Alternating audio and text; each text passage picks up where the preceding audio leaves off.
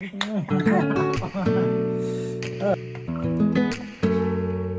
smells so good. Today we are going to do homemade tomato soup made in only 30 minutes. This is a childhood favorite of mine, and so I'm very excited to show you our variation of this tomato soup.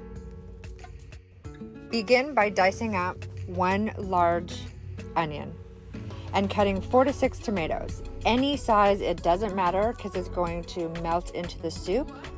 And then cut your chicken breasts that are pre-cooked so that we can add that extra protein to our tomato soup. Now that we pre-cut all our vegetables and our protein for our soup, we're going to add all the diced onions to our pot. From there, what we're going to do is we're going to add our chicken breast and our olive oil. And we're going to saute that until the onions become translucent and browns really nicely. Add salt and let saute for 7 to 10 minutes.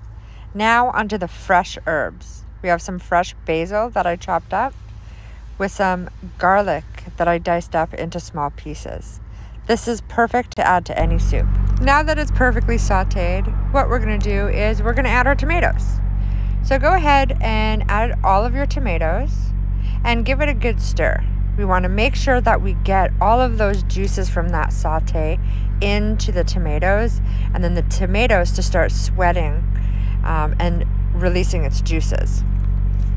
What we're gonna do is we're gonna add our coconut milk. We prefer to use coconut milk personally, but I mean, you're welcome to use any cream, milk, even water would work as well. But if you have never tried coconut milk, I dare you to just try it because it just adds such an amazing flavor.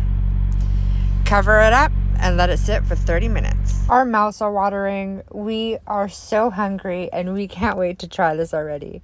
And he has been patiently waiting for his tomato soup. So here we are.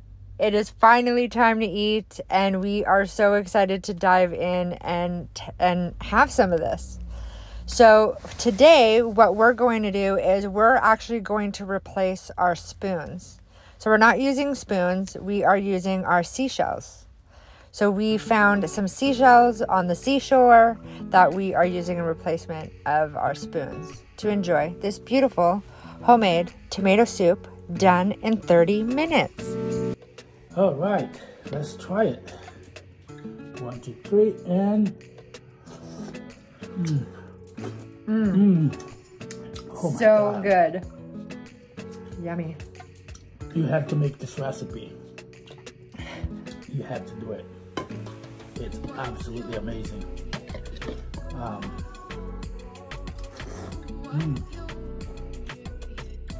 And also you need to go to the ocean, find some seashells and use it as a spoon.